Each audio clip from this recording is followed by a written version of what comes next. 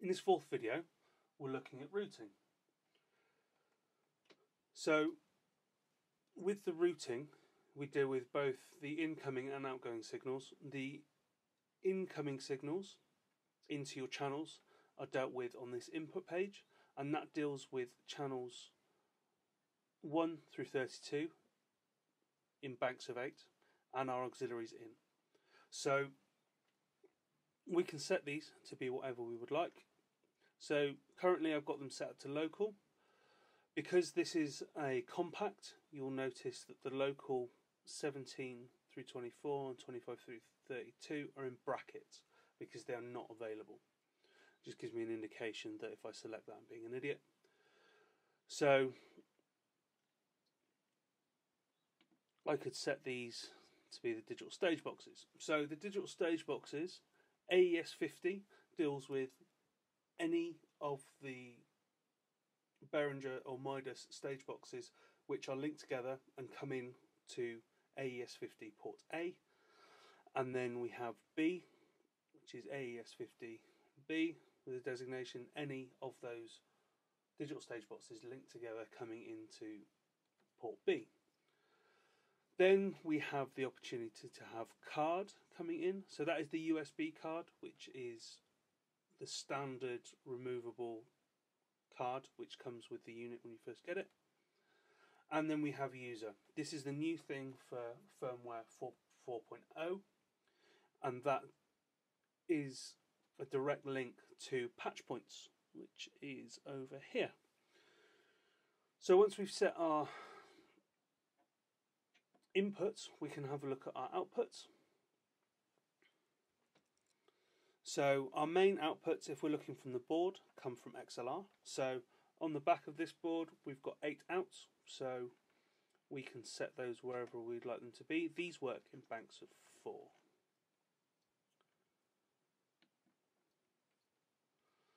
You see we've got an opportunity to locally patch. So if we click that, it will take us through to patch points.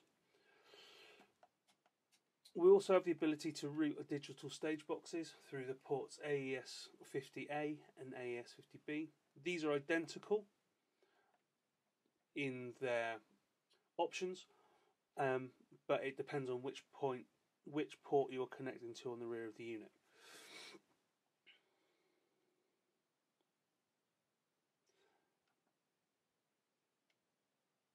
So with the card, these are our outputs from the USB. So I know some users who receive dry audio in from their door, and then they process it in the desk, and then they send it back out to new channels in their door, treated, and then they record that. That gives you an opportunity to create live mixes if you want to, or you can use the inbuilt effects and signal chain that exists within the desk. So if we go to patch points, this designates what our patch points are doing. So for our output 1, we'll deal with outputs 1 through 8. I have the first 6 set up as mix buses, and then I've got main left, main right. I can set the out signal on these to be the input signal, pre-EQ, post-EQ, pre-fader or post-fader. So for example, my main left and right sets post-fader, and actually, cleverly, I've set all of my mix buses as post-fader as well.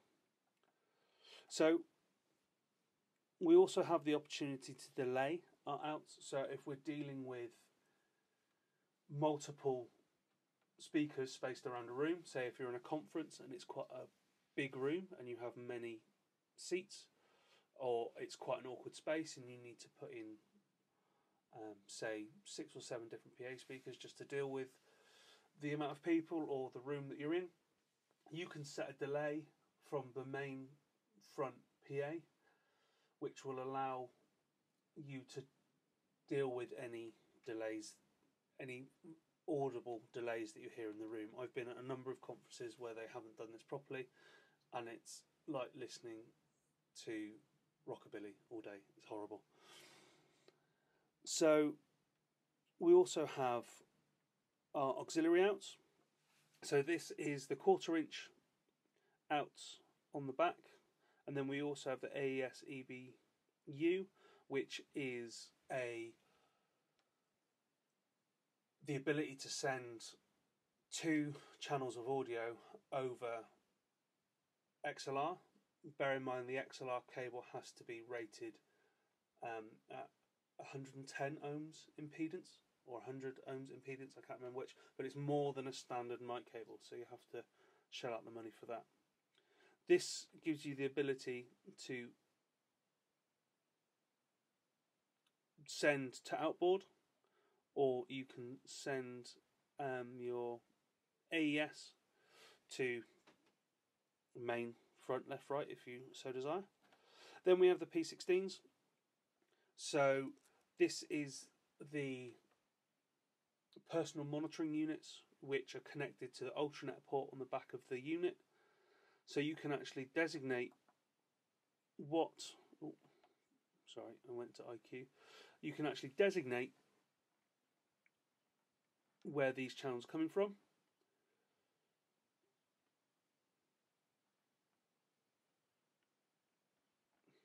So if we select that one, so select channel, select channel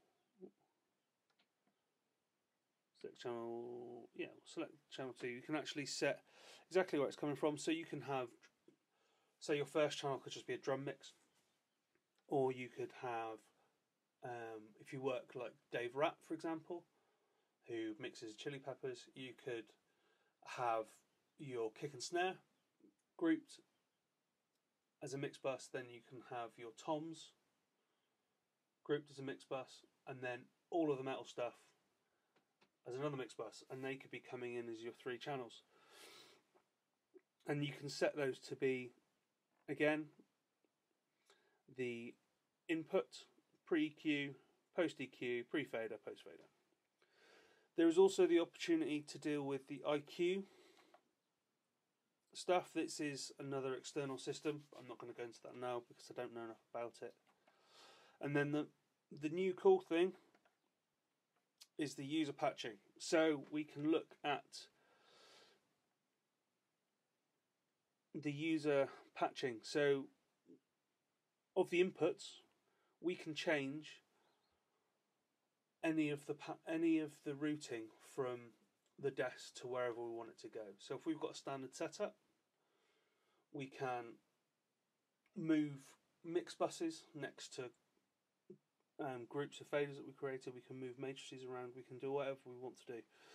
So you can set your input. So for example, if I wanted input 1, I wanted that to be off, so that is set as per the main routing page. Input 2, for example,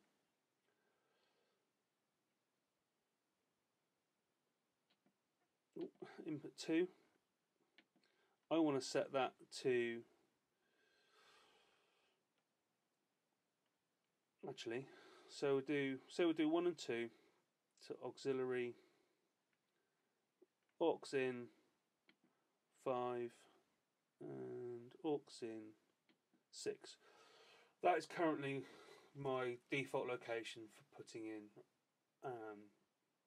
an iPhone signal into 2 mono jacks, which I use for background music before events start. So I can have that on my first 2 faders, but then I can have everything else set to the main inputs on the desk. Or I could change those on the fly to be whatever I need them to be. The way that you map the desk is completely up to you. This is a product of the work that they've done with the Behringer Wing, and that usability to be able to move stuff around, although they haven't really shouted about this because it'll mean that people will want to stay with this. So we're just going to set those back because I will forget about them. So we can do that for all 32 channels in the banks of 8, and then we can do that for output as well. If you have made these changes and you want to use them, you can go to Input and you select user, and then the bank that you've changed. So there's almost limitless opportunities to route this how you would like to route it. And it's very powerful, and it is usually the first thing that scuppers anybody using this desk.